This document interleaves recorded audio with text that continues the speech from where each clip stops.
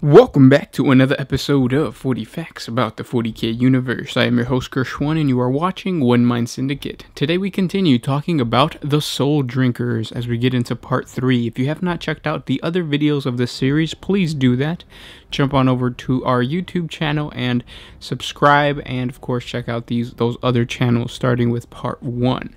If you have any suggestions for Spacemarine chapters that you guys would like us to create a video for, please comment down below with suggestion followed by whatever topic or Spacemarine chapter you guys would like us to cover. Let's get into 40 facts about the Soul Drinkers. Sarpedon bravely confronted the corrupt dreadnought, attempting to stop Deinothos' mad ambition from coming to fruition. During the combat that ensued, Sarpedon sustained multiple mortal wounds from the dreadnought's missiles and Stormbolter. The dreadnought smugly plucked the mortally wounded chapter master from the floor with his power fist, intent on crushing him to death. The dreadnought brought the chapter master closer so he can get a better view as he crushed his victim to death. Sarpedon quickly enacted his desperate plan, reaching into his ammunition pouch that hung from his belt, from which he pulled the Soul Spear. He reclaimed this ancient Archotech weapon from Ictanos during his confrontation in the Phalanx hangar. Using the artifact's deadly vortex field twin case blades, Sarpedon whipped the Soul Spear upward through the heart of Deinothos' cybernetic sarcophagus, separating it from the body of the dreadnought. The pressure on Sarpedon stopped as the dreadnought's power fist fell inactive. Sarpedon freed himself from the power fists and stood before what remained of the dreadnought's body. The front of the walker had been completely sheared away, revealing the life support cradle in which Deinothos had spent the last 6,000 years. Reaching inside, Sarpedon tore away at the cabling and wiring and grasped Deinothos around what remained of his scrawny neck. Pulling him out of the sarcophagus, Sarpedon had a fate in mind that befit the treachery enacted by Deinothos. Meanwhile, Captain Luco, Sergeant Gravis of the Soul Drinkers, along with a small squad of Imperial Fists, Librarian Varnica of the Silver Skulls, and a Battle Sister of the Sororitas, made their way toward the Predator's Eye in order to close the warp gate and confront Abrax himself. Along the way, they were confronted by the demon horrors of the warp, and many of their numbers were slain. In a final confrontation, the surviving Astartes and Sisters managed to overcome the vile demon prince and cast him back into the warp. The Predator Eye then began to slowly seal itself shut. At the height of the pitched battle between the beleaguered Imperial forces and the massive demonic host, the sudden closing of the warp gate dramatically affected the demon army. The demons dropped to their knees or began to scream in pain as their link with Abrax and the Immaterium itself was broken. The Imperial forces quickly took advantage and charged into the ranks of the demon horde. Cutting them down where they stood, the Imperial defenders drove the demons forward, through the Phalanx forges, and on towards a cargo bay, where the heart of the demon infestation had been planted. Librarian Varnica, Sister Asicario, and 2 Soul Drinkers were the only survivors of the great battle to seal the warp gate. When first Captain Lysander arrived to take custody of the Soul Drinkers' captain hauled the gravely wounded Gravis over toward the closing portal. The 2 Soul Drinkers knew there was no place in the galaxy for them, not in the cells of the Phalanx or in the grips of whatever punishment was decided for them, not even in freedom. The whole galaxy had been set against them for so long that there was nowhere they could go and nothing they can do. They would not hand themselves over to the Imperial Fist's custody.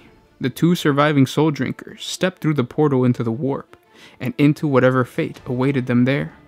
The portal then closed completely, cutting off the madness of the Immaterium from real space.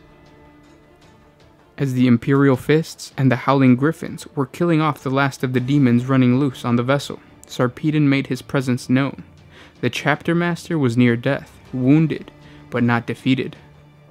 Sarpedon then held up the remains of Deinothos before Chapter Master Pew and the Imperial Fists.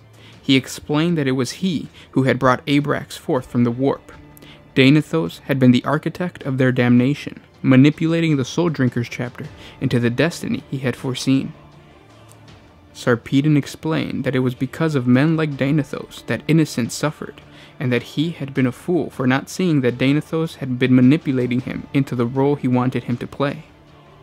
He challenged the Imperial Fist to succeed where he had not, and to help stem the suffering of mankind, or else do nothing and watch the human race fall. Though moved by his words, Chapter Master Pugh still had to take Sarpedon into custody, but the Chapter Master refused. Sarpedon instead somehow managed to reopen the warp gate. As Sarpedon stepped toward the portal, Danethos grew fearful of his fate within the realm of chaos, and screamed in terror, for the Dark Gods were unkind to those servants who failed.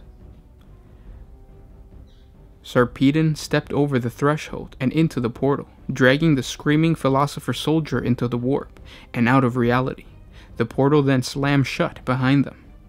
Despite everything that had passed between them, the Imperial Fists recognized the sacrifice of the Soul Drinkers, and had their names chiseled on the vast stone columns within the Apothecarion. One column bore the names of the Imperial Fists who had died in the valiant defense of the Phalanx, while alongside it, another column bore the names of the Soul Drinkers, listing them as brothers in death. The Soul Drinkers were gone, but not their legacy, for their tale would serve as a caution to all those who do not see that the hand of chaos is ever present, and ever ready to lead men to their unwitting damnation. The Soul Drinkers have an honored tradition called the Honor Duel. An Honor Duel was a tradition from the Old Way. This traditional form of combat was as old as the Imperial Fist Legion, the legion of the legendary Primarch Rogodorn, from the ranks of which the Soul Drinkers had been founded almost 10,000 years before. The Soul Drinkers believed that the Emperor would give strength to the arm of his champions, and Rogodorn would console victory to the just. They also believed that he would lend strength to those that are worthy. Another well-known Soul Drinker tradition is the Sacred Blood Rite. A few battle brothers, those who made notable skills in battle, were permitted to crack open the skulls of their victims and take the brain materials inside. A quirk of the Soul Drinkers' gene seed had rendered their organs in their stomachs unusually sensitive, and as a result, the genetic memories they could absorb had powerful emotional and spiritual resonance. This became a religious act, for a Soul Drinker to swallow a goblet of the bloody pink mass, and to experience the memories and sensations that streamed from it. Pains were taken to ensure that those who were not Astartes did not witness this ritual. A non-Astarte was mortally simplistic, and could not be trusted to see the blood rites of the Adeptus Astarte and not come to a wayward conclusion. Trials of the Scintillantian death was an honored tradition amongst the Soul Drinkers. Each aspirant of the Reclusium, potential chaplains, had to submit themselves to the trial. It had been this way ever since the Soul Drinker's vessel, the Scintillantian Death, had returned to the chapter after its disappearance in the 34th millennium. The aspirants learn of the fear that every battle brother possesses within them. It is not the petty dread of a human. It is a terror that makes every chapter strong, for their battle brothers fight to starve it off, but it makes them weak, for they will all wrench in death with their fear having compass. The Soul Drinkers believed that they possessed fear that went beyond that which a mere man could comprehend. It was the fear of dying with their work yet undone, for a Soul Drinker takes all ills of the galaxy upon his shoulders, and as long as they remain, he cannot rest. Theirs was a fight that could never end, and so when they died, it was with battle still to be won. This was the fear that they felt. This was the terror that drove them on, the terror of death, for they believed that everyone died with their duty not yet done. Not all those who submitted themselves to this trial succeed, some were even lost. This was the price aspirants had to pay for enlightenment, and so, if any aspirants returned successfully, the Reclusium accepted a new student. And those were 40 facts about the Soul Drinkers. We have finally finished the series for the Soul Drinkers. Again, guys, if you guys have any more topics or Space Marine chapters that you guys would like me to make a video for, please comment down below. Don't forget to put suggestion followed by the chapter or whatever topic you guys want us to create a video for. Now, a special message from us. What's up, guys? It's the Sound Alchemist here with Gersh1. We are One Mind Syndicate, here to tell you guys that this is day 2 of the 40K giveaway. Because we hit 40K subscribers, yeah! thank you guys so much for all the support that you've been showing the channel. We love creating Warhammer 40K videos, and you guys are awesome. So we want to, you know, get you set up with more Warhammer 40K models, and today we're getting the starter of the Eldar. Now, if you're gonna play Eldar, one thing that, or if you are new to the game and you win this, you gotta know that Eldar are really strong. So go easy on your friends. Yeah. But yeah, if you want to win this awesome prize, just comment down below. You can comment anything you want and as many times as you want.